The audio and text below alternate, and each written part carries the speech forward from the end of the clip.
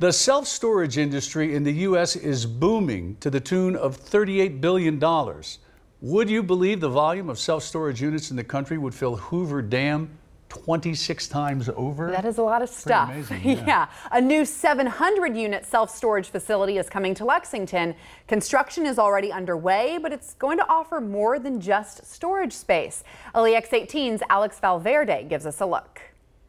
Rain or shine, the crews are hard at work building a two-story self-storage facility in the Locust Hill neighborhood, where the former movie tavern once stood. With the demand of housing, apartment complexes being built, homes being built, townhomes being built, that we really felt like this would be a great spot for a new facility. Built by Citadel Self-Storage out of Louisville, this facility will have a little over 700 indoor temperature-controlled storage units. On one side there'll be 3, the other side there'll be 2 canopies that will go out into the the driveway there, so that no matter rain, snow, storm, you'll be able to pull up underneath the canopies and unload all your stuff without being wet. There will also be outdoor units and covered spaces for boats, RVs, and trailers.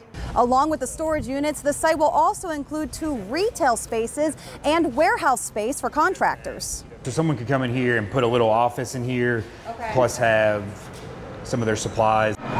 There's still plenty of work to be done, but the company is hoping to have the project finished early next year. In Lexington, Alex Valverde, LEX 18 News.